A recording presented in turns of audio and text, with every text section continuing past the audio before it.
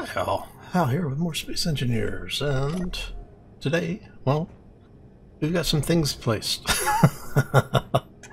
So I actually had to change the mod layout. So the mod list will be hopefully updated in today's video. Basically, there was a mod that I wanted to use that conflicts with the Small Ships Gone Large mod. But on the positive side, we get this kind of desk now instead of the other desk that we had. The bed mod that we were using previously is still installed, and then the new mod actually has its own version of the small bed. So you end up with this thing. Now the only problem I have, it does, okay, you can actually pipe this in as well.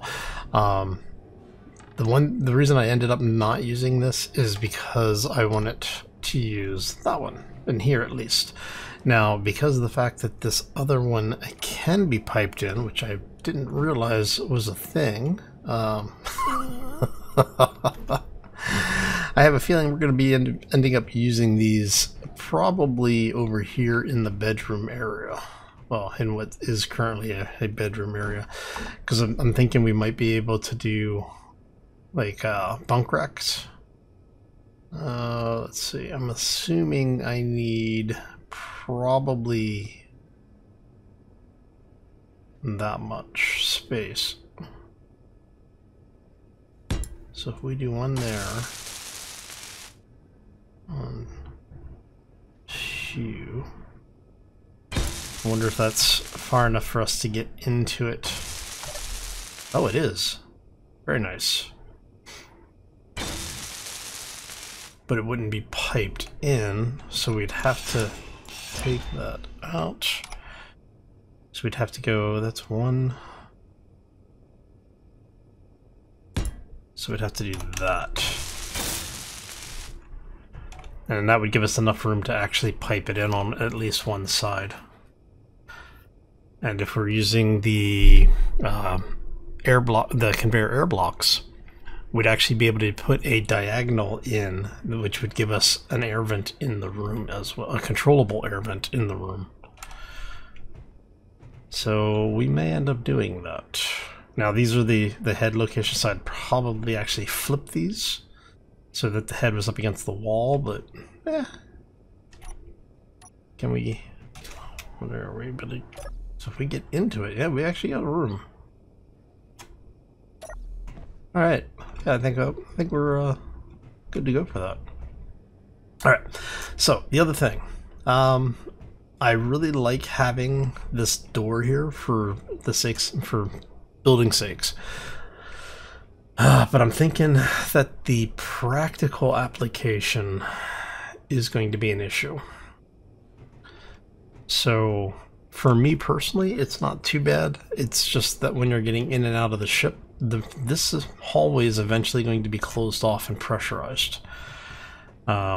If we want to have this be a entry and exit point, basically this door will have to be closed, this room becomes an airlock, and then depressurizes when we open up the ramp.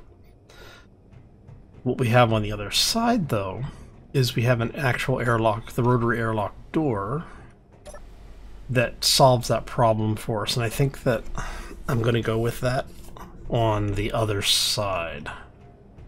So let's go here. Let's get that out. So while we're doing this, let's go ahead and take you apart. Unfortunately, that means you need to come out and you need to come out. And I think, I don't remember if that has to come out or not, but we'll go ahead and do it just in case. Right, so we do that.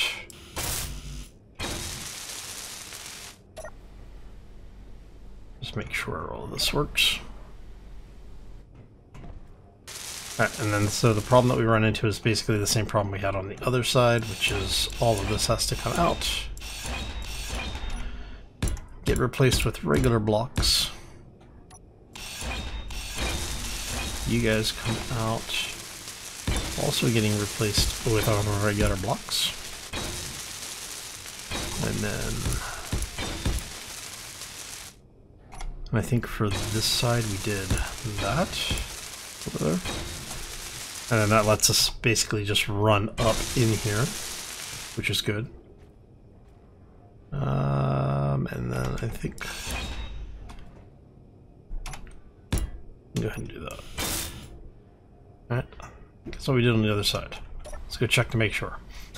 Alright, so we're talking about some of the big things that are missing. Yeah, the gates. After all of the back and forth on how we wanted to set them and the positioning and everything, unfortunately those gates were were only available because of the Small Ships Gone Large mod. So those had to come out, unfortunately. Now what I do have is I've grabbed a couple of the force field mods. So what we'll end up with is something that is open to space. One of the versions of the mod is airtight, the other one is not. So what I'm thinking is that the airtight version, which can also be closed, will be one wall, will be one layer, and then we'll have the other one, which is not airtight, be a secondary layer. The thing is that those are ridiculously cheap to build. I mean, they're literally 2 steel plates on the small grid to build these things. So I'm thinking those, I don't know if we're going to do those as the inner wall, and then the ones that can be closed as the outer wall, or vice versa. There are benefits to both, and I am thinking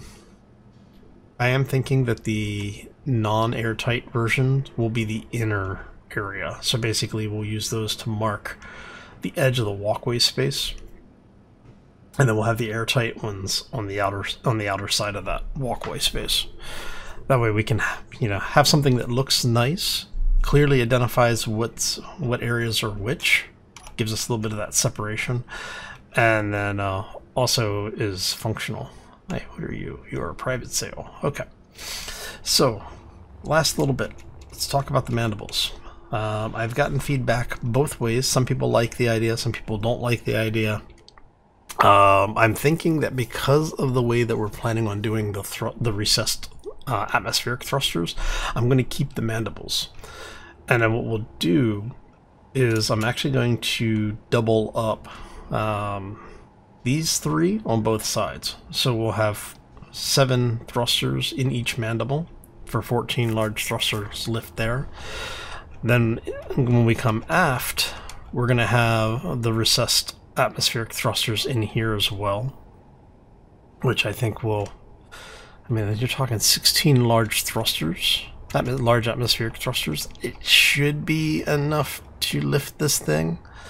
What I will do is we'll test that out at some point. Oh, I'm absolutely terrified of taking something like this into an atmosphere. It's basically, those thrusters are really just to keep you from destroying the thing when you have to do an emergency landing, you know, or in a very gravitationally light atmosphere. But yeah, so that also comes to the jump drives. This is also made available in the small stuff mod. But I'm not sure how I want to place these, because we're going to have at least 4 jump drives is the intent. This one, I could actually do 6 of these, 3 on either side, and fit them within the same space of where we're talking about our primary propulsion nacelles. The other catch is, or the other option, I should say, is to mount them here on the aft wall. And I think we can get like 4, maybe 5 of them in that way. But we'll have to see. I'm not, like I said, I'm not really sure which way I want to go with this yet. But we are going to have them, and we do have them available. Okay, so the last thing we worked on, engineering space. We now have everything working in here. I've actually gone ahead and set up a bunch of stuff. We've got everything labeled. We've got the fuel tanks in, or the hydrogen tanks, I should say, in. The windows are in. We can close this door, and room is completely airtight. So we also have a little bit of space back here. And then what this allows us to do is that if we wanted to, we could put additional displays in on either wall. We could have switches in here, whatever. It gives us just a little bit more room to build out some of the detailing if we want to greeble this out some. But it is a fully functioning room. We do have control sets so we can turn on the engines on various sides. We can turn the left and right banks on. The engine that is behind it is actually tied to the side, so if it's the port side over there, we have 5 of the turbines there, we have 5 of the turbines on the starboard side, and then we have 2 sets of reactors. And like I said, these are all individually controllable. So you can have as much power and as much noise as you want.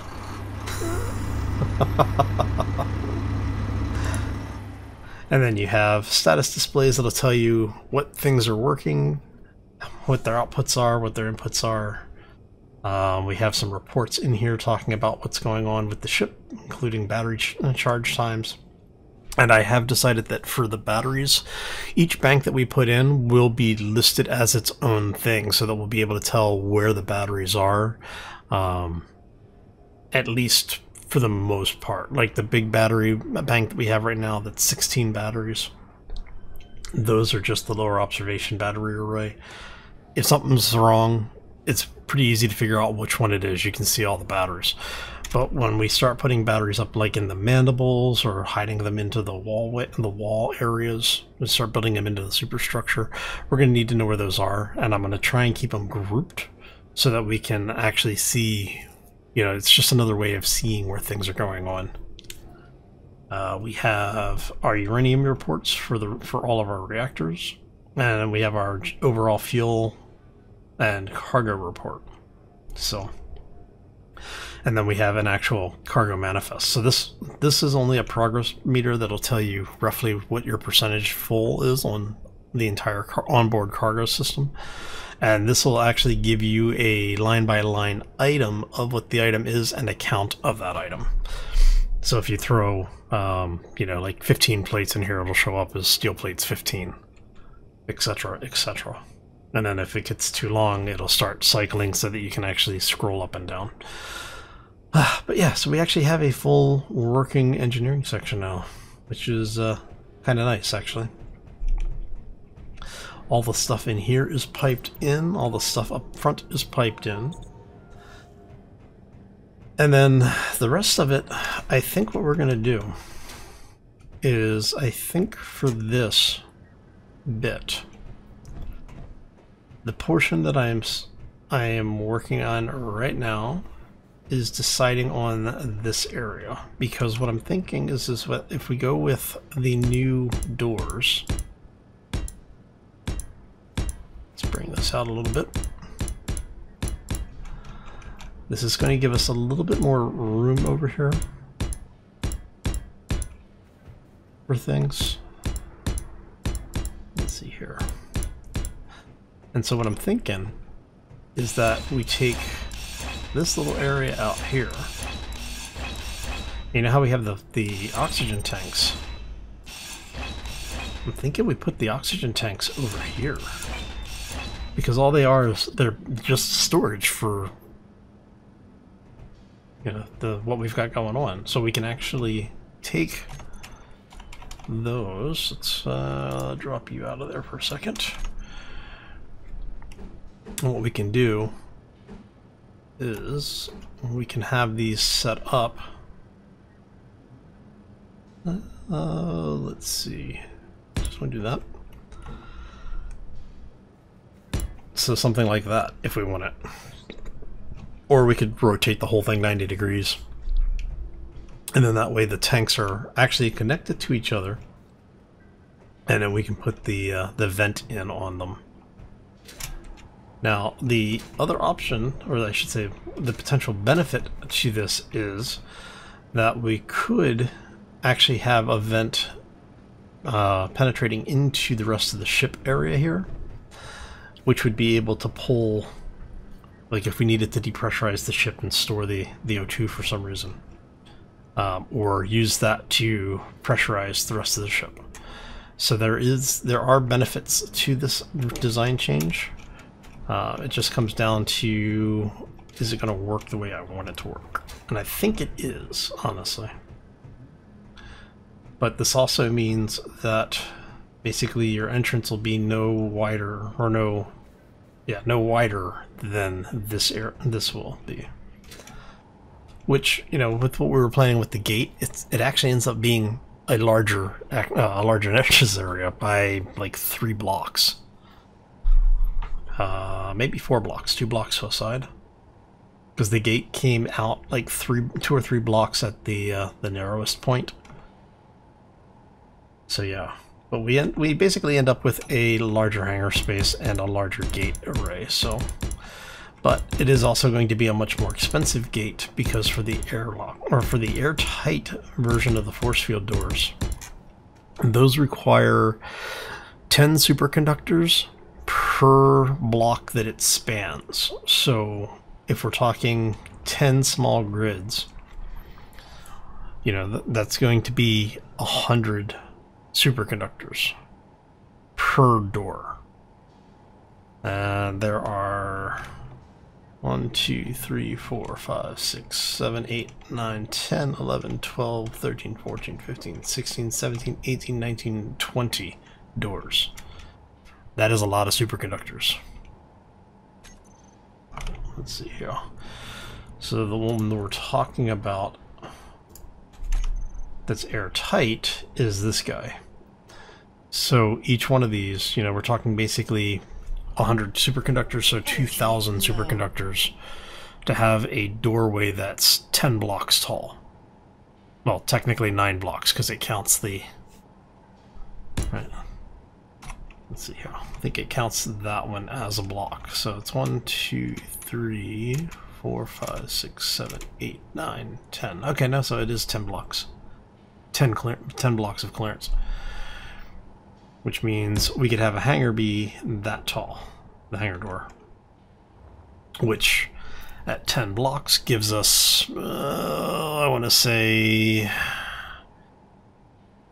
it's roughly a little over 3 or 4 blocks per large grid. Or 5 blocks, so that's, yeah, 5 blocks. So we're looking at a 2 large grid block entrance. If we wanted to go, say, 15, actually I'd probably go 16. That's 11, 12, 13, 14, 15, 16. Which puts us a little higher than the old gate was. Which I think may be too big. Let's see what this looks like.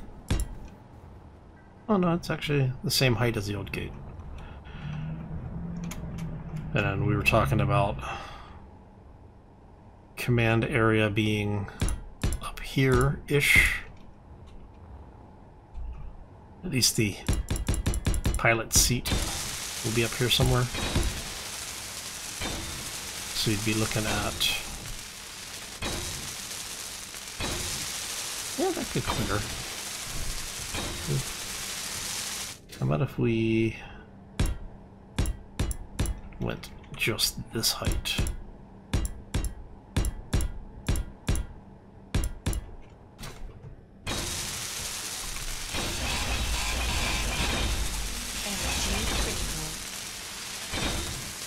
Yeah, that actually would work. Okay, this is high enough. It didn't require much change. Because once everything is said and done, I mean, basically that's where the doors are going to be mounted. We could even maybe drop it down like a block. So So if we go 15, so it's 7 and 8. Or I'd probably go 7 and 7, so go 14. So it's just shy of 3 blocks, 3 large grid blocks. That would be a huge small ship, utility ship of some kind. Okay. Alright, so what we're going to do today. I want to get this thing up and running before the end of Friday. So I think what we're going to do is the rest of this one is basically just going to be a time-lapse build of getting the rest of the parts in, getting the doors welded up, probably getting all of this stuff welded up. I need to go grab some power really quick. Get in there before we start dying. So yeah, I think that's what we're going to do, is we're going to go ahead and time-lapse the rest of this.